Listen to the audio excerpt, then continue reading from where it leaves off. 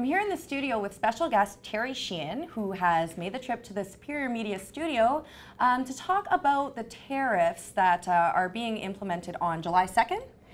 First, yes. Wow, even sooner than I thought. Yep. But also to talk a little bit about the Canada Day celebrations that are happening in the Sault tomorrow. So Terry, what's going on? Are you going to be there? Oh, absolutely. Yeah? I was in Hamilton yesterday as we announced our retaliatory trade measures, the tariffs on Americans' products. It's dollar for dollar on steel and aluminum, plus a whole host and suite of other products. And some people are, surprised at how much we have done, but we thought about, a very targeted program going dollar for dollar on steel and aluminum, and then there's about 128 items, including pickles, and people are always asking, well, why the pickles? Well, just so happens there's a congressperson from a district who has been anti-free trade, just not on steel and aluminum, but on dairy, forestry, solar panels, you want to name it. And just what happens in his district, there is a pickle factory. So those tariffs now that he so supported that are hurting Canadian workers, he's going to see the effect in his riding. So whether it's boats, various food products, very manufactured products, we have applied those right now. So that's part of it, and that was part of it. But we also announced equally and perhaps more importantly, I would suggest to you, support for steel and aluminum workers that have been affected. So there's $2 billion in supports for the industry and for the steel workers to support them. And what are some of the measures that are implemented to protect the steel workers? I know that's a huge concern amongst people in Sault Ste. Marie being a steel town. Can you tell me a little bit about how they'll be protected moving forward? Right when the tariffs were announced, we reacted with our list, but the Prime Minister called me to a meeting with the heads of the Canadian steel producers, and we listened to them, and they had ideas. We also been active throughout this consultation period, listening to the unions as well, to the stakeholders, to the communities. On Tuesday of this week, I was at a special emergency international trade meeting where we heard a lot of what we wanted. And we're implementing those things. We listened and we implemented them. So to support the workers, there's a rapid response unit.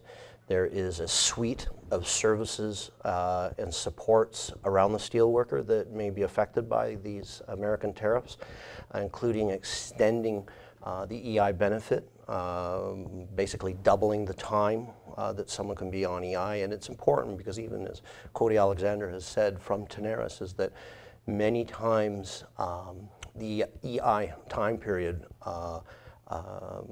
wraps up before these things are done. So that allows the person to continue to support their family and themselves. Plus, we're giving more money to the provinces and territories to implement training and retraining programs. So whilst that person is laid off, if they were a general laborer, maybe they want to go get a welding ticket or something like that. There is also money in supports to the industry itself, $250 million in a strategic investment fund, which is there to support the liquidity of the businesses, to make them stronger coming through this process, and in the long term, investing in the plant itself. There's also supports for the industry to diversify its market, taking advantage of the new European trade agreements and the Asian trade agreements. Right.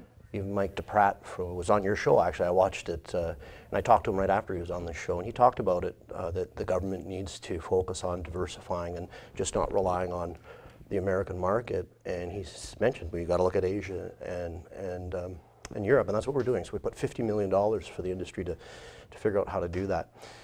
There's also there's $800 million and $900 million to the Business Development Bank and to the Export Development Corporation, again, to support small, medium, and larger businesses through various financial means, including low-term loans to get those people through to as well.